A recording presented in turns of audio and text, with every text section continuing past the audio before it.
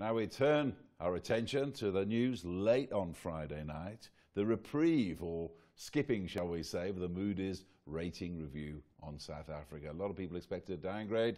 It didn't happen. The credit rating agency was due to make the big announcement, but did not release a rating or any statement regarding the delay.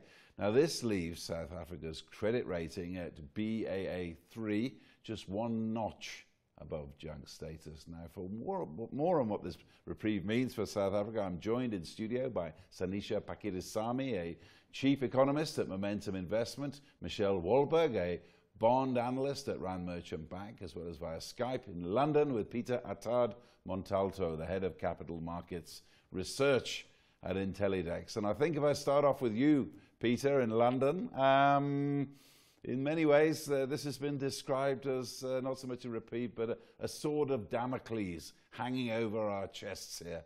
How do you view it from there? Well, exactly. I mean, South Africa has been denied its cathartic moment, basically, of knowing either way. This is not an affirmation of the rating. It's just nothing, basically. And that sort of denies National Treasury the opportunity to send out one of their usual statements after a ratings affirmation saying, here's what we're doing on reform, etc. And also, given it wasn't an affirmation of the rating, it also means that Moody's can kind of move at any time now. If they'd affirmed the rating on Friday, it would have really meant it was hard without a meaningful shock then to move for another 6 months. But still, it seems like there's a sense of release in South Africa. I think locals in particular were far too, or were citing far too high a probability of an actual downgrade, whilst investors offshore were much, much more skeptical that the rating would be cut. Well, coming back into the studio here, Sanisha, originally, what was your reaction on late Friday when you stayed up with the rest of us to find out what had happened? Thank you. Well, we know that there are two ratings dates that Moody's can announce. So that was going to be the 29th of March and the 1st of November. And they do comply with the EU regulations, which means that they don't have to release a rating on the day, which of course they chose not to do. And South Africa was in the company of a number of other countries which also didn't get their rating review, including the likes of Zambia and Cyprus, including in that. Just one question before we talk about bonds. I mean, how cataclysmic or otherwise would it be if Moody's, finally the last ratings agency, says, that's it, you guys are junk? I mean, how are we going to see it coming through to business here? Well, the major fear really is our inclusion in the World Government Bond Index, also known as the WGBI. And that essentially means that once we lose our investment grade status, there are foreigners that will not be allowed to hold our bonds any longer. And if we have this massive outflow of bonds from South Africa, it could have a negative repercussion for the currency, which could then have a repercussion for inflation, lower growth. There might be a push to actually increase interest rates in that kind of environment. It could also smash confidence. Now, we need to also be aware that last year there was quite a significant outflow of bonds anyway, which means that a lot of the bad news may already be factored into the price of bonds. We also need to consider that there could be some offset. So even though there could be some outflows of bonds, there could be a situation where South Africa then becomes the least ugly from the ugly sisters in terms of then becoming a part of the higher yielding currencies. And in that kind of environment, we might see some inflows into South Africa where we look relatively good across the EM spectrum. Michelle, we've been talking about the bonds for quite some time in this show now, the bond market. So there's all these kind of scary stories in the paper saying companies will be pulling out hundreds of millions if this final downgrade happens. So how far true is that?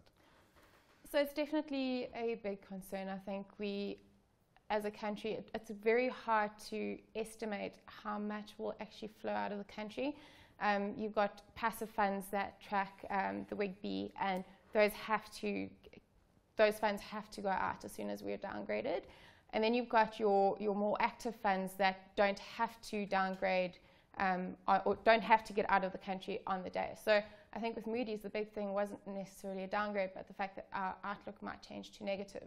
And with that outlook changing to negative, you have a lot of people, those active fund managers, that will get out of the country. So it was really interesting to see the price action on Friday, because we also had an increase in the JP Morgan EM bond index for South Africa. So a lot of guys were sitting on their hands waiting to see what would happen, but there was a large inflow into the country. I think we had to increase bonds turnover about around 8 billion, like cash that came into the country. And we saw that flow happen through late on Friday afternoon. And we saw a lot of the rally that we were expecting this morning that already happened on Friday afternoon. And it's been mentioned as well that early on the show that the bond market has already priced this in.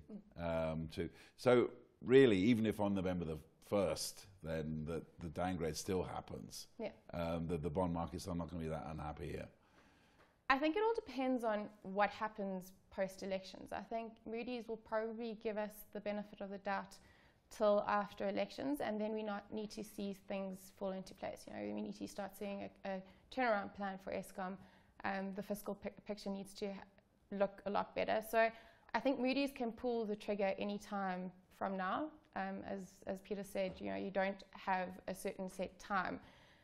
So I think the bond market will trade very lightly. I don't think we'll see a conviction as to the direction of bonds. I think until we receive an actual yes or no from Moody's, we'll be in a bit of a limbo. So Peter, going back to you in London, the international perspective from what's going on here, what are people saying there about the latest data and the possibility of a downgrade on November the 1st?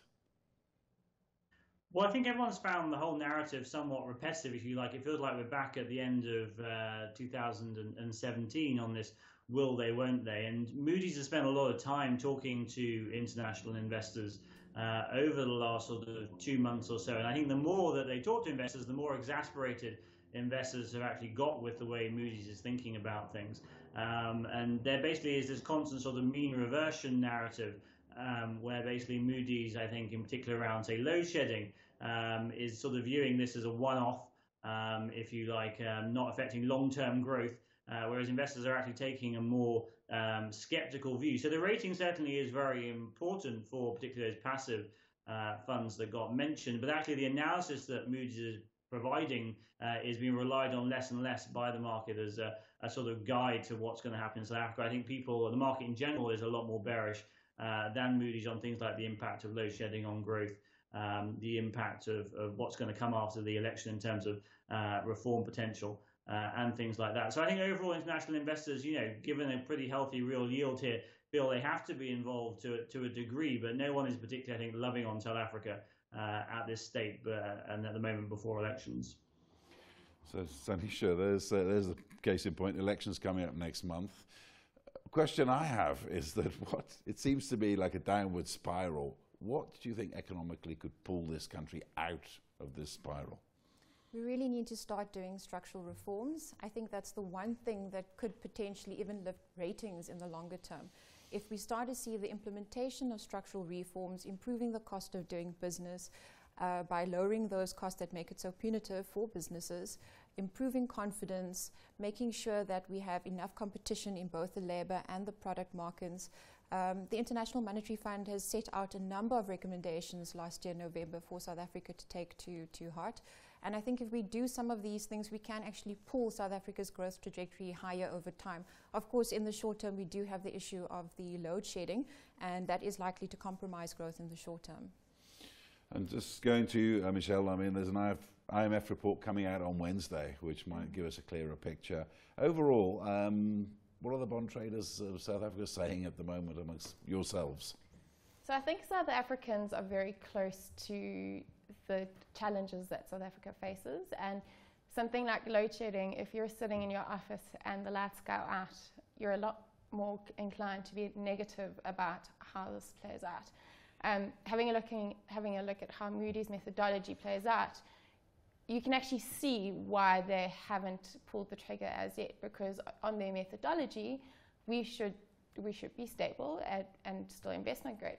So I think the locals seem to say, okay, cool, but based on all the bad things that have happened, you know, where Eskom's sitting, all the state corruption, we should have been put on negative watch a long time ago. So I think local investors are still very cautious. I think if you have a look at bonds, if you look at the 186 benchmark bond, any yield above 9% starts adding value, and I think that's where they'll say, okay, cool, even though I have to invest in South Africa, that is where that's where I'm going to get my yield.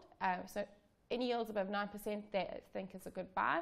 Even around 880, and anything lower than that, around 850, 840, 830, I think that's where they'll start lightening up on positioning. And that's what we've seen. So I think guys are busy playing the range.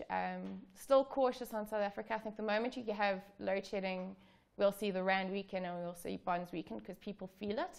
And as they feel it, they lighten up on positioning. But if things are as is, they like it, yeah. We'll go back to Peter in London. Peter, I mean, despite the fact we have power cuts, we have low growth, we still, the country is trying to deal with this corruption. There are good signs. We have a state capture hearing. We've got a new head of the tax revenue collection agency here. What's the feeling in London? Is the feeling that South Africa may be struggling now and on the right track, or is it otherwise? Well, I think the problem that a lot of investors have, particularly the ones who travel to South Africa very regularly, is actually seeing where the route out of this is in the medium run. And that comes back to sort of this repetitive issue that all, as just got mentioned, all the policy remedies are fully known. Everyone knows they've been on the table. I always say that in the union buildings, there is a filing cabinet somewhere with all these reports that says exactly what should be done to turn around growth and turn around the economy, and things are not being done. And that's why the hot topic for me at the moment, a lot of discussions I'm having with investors really around the fundamental way the state functions or dysfunctions or doesn't function. And that's where I remain quite skeptical after the elections, really, of if that machine is really going to be turned around, given the lack of capacity in the state. I think a lack of understanding of really how to move recalcitrant departments like Home Affairs into line on things like visas, how to put in place, a minister who is business friendly at DTI, when the current, forerunner to take over from Rob Davis is probably Ibrahim Patel. So I think really investors are sort of slightly stuck, if you like, to really find the way out of this. And especially after the election, when you add on, the start of a sort of existential fight and factionalism within the ruling party as well. So in that sense, we're stuck in this sort of sticky narrative, and that's the real challenge for investors. Well, thank you very much, Peter Attard-Montalto, the head of Capital Markets Research at Intellidex, coming to us live from London there. And also in the studio, thank you very much to Michelle Wahlberg, a bond analyst at Rand Merchant Bank, as well as Sanisha Pakirisamy, a chief economist at Momentum.